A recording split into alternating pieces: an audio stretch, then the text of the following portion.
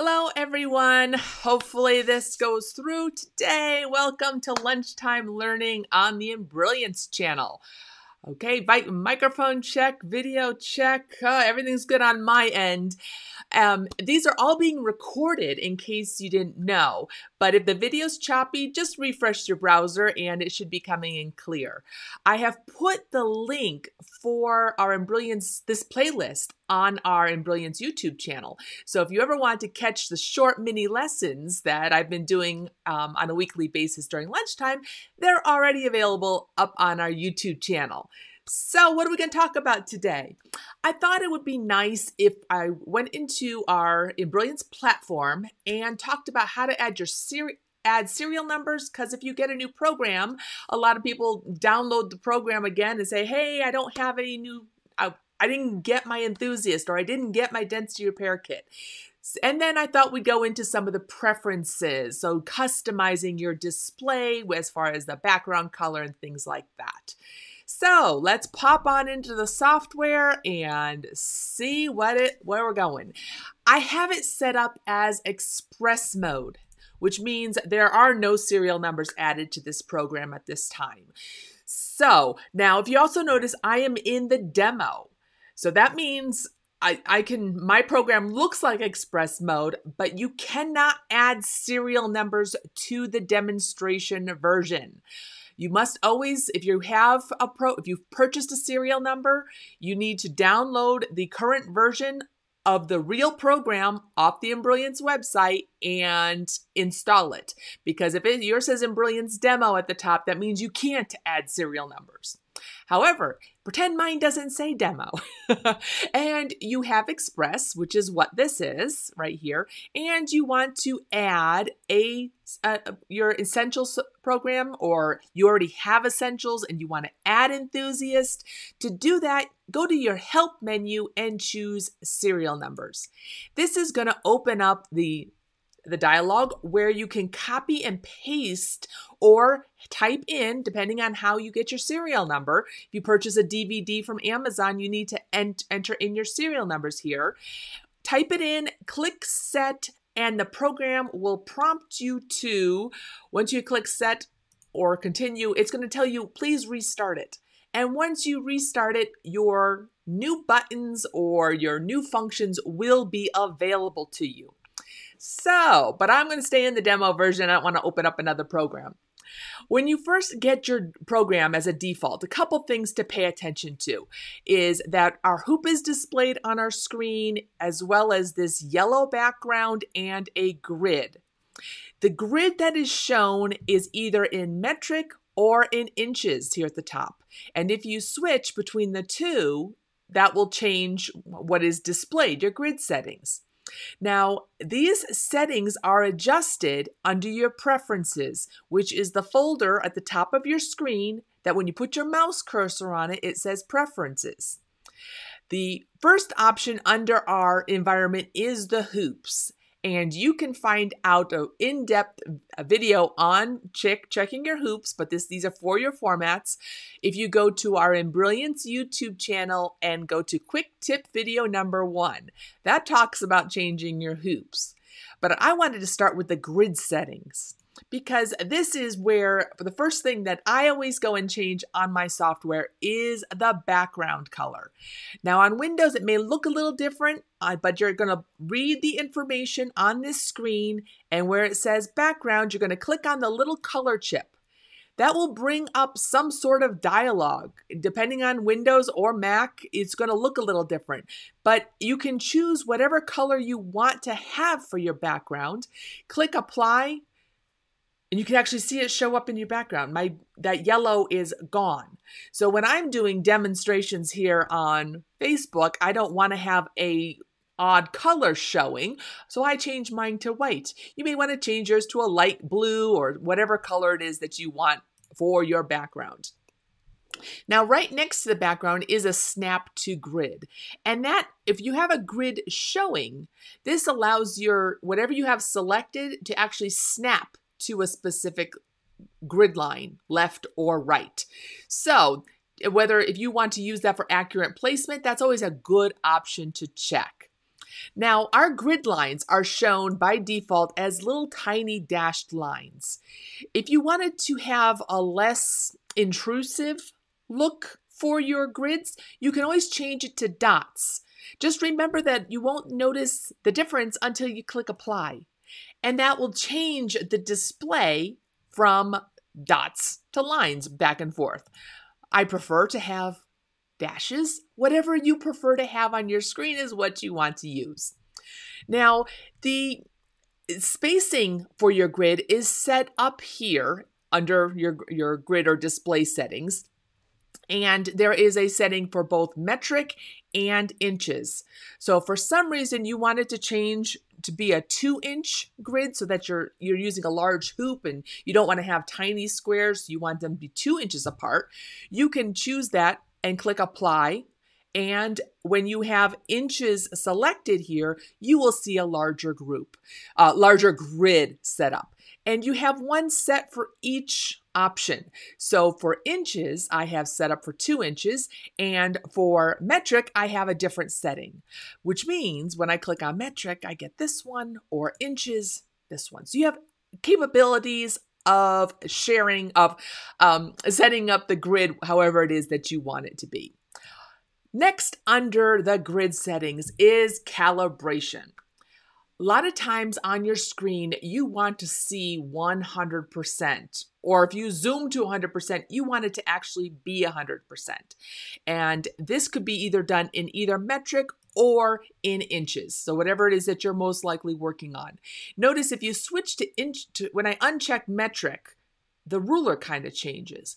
Each one of these is 1 inch, or it is telling you what 1 inch is going to be displayed as on your monitor. Now, if you want 100% to look like 100%, you have to get a ruler. And I mean a real ruler.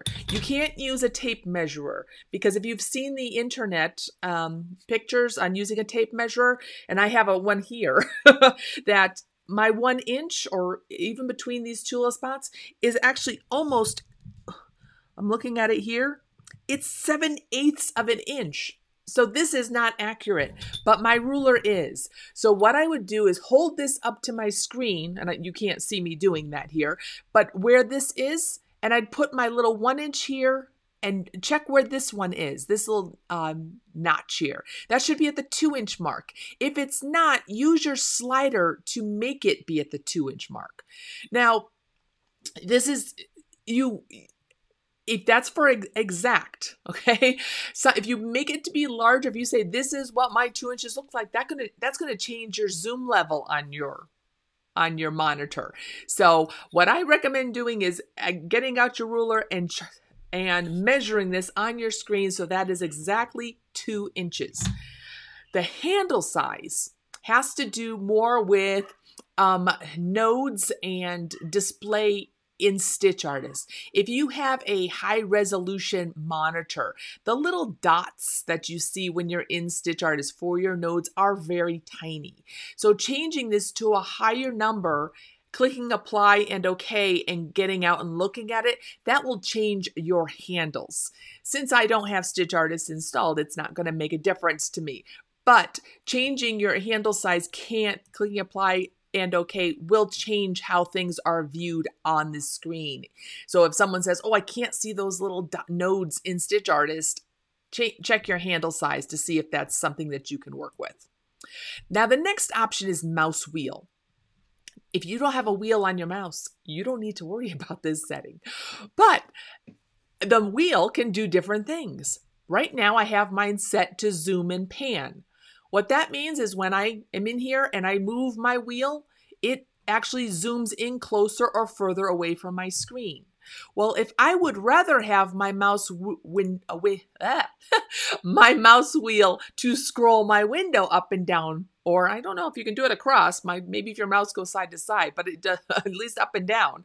If I choose scroll the window and click apply and OK, that's just going to move this little slider bar up and down, which sometimes it's easier if that's something that you're used to. That's how you want it to be set. So those will adjust for your mouse wheel. Of course, if you're not using a mouse with a wheel, it doesn't really have to do anything. Check for updates. If you are traveling and you aren't having an internet connection, you may want to uncheck this option. Sometimes all it does is it will automatically log into the system to see if you are running a really old version and the new one has been pushed and you need to go into it. It only checks once a day. It's not annoying. What will happen if you don't have an internet connection is that the dialog box comes up and says something about a 000 message. It basically says, I can't check for an update because you have no internet. So I usually like to keep this on because it's one way for me to know that my internet is down during the wintertime for whatever reason. Now, ghost mode is actually kind of interesting because let me get a design out here. So I'm going to click OK, and I didn't find a design that was here. So let's go see if I can find one. That's something I'm working on. Oh, we'll work on. Let me see if I can find one here. Lightning bolt. There we go. Here is a design. A patch design that I'm working on my screen. Now, when you have something selected, for example, I'm going to click on this one object. Do you see how everything kind of sort of grays out on the screen except for that selection? If you're not seeing that, under your view menu, there's an option that says ghost mode. You don't have that checked. When you have something selected, all you see is that you can't really tell. It's kind of hard to see what the selection is. So when you have ghost mode, it allows you to click on something in your object pane or click on something here in our display like this. I have the center part here, this yellow, gold, and everything else is ghosted out, is kind of gray. On some monitors, it may be a little bit difficult to see that. So there's an intensity slider under ghost mode. So if I move my slider down to a lower value, click apply, click OK, you have to click off and then back on again. Can you see that the stitches are more gray, more recessed into the background? So your ghost mode allows you to, it depends on your monitor resolution. When I'm teaching, I have to really crank it down to a very low setting because otherwise no one can see the difference. But on your monitor, it may be perfectly fine, but that's what the ghost mode setting is all about. The final setting here in our environment is auto recover. Now, this is in case your software crashes. If you notice on mine, I have it set to 0. And that is because I don't need the software to save anything for me. I am saving so often that all this does is it uses up resources on my computer.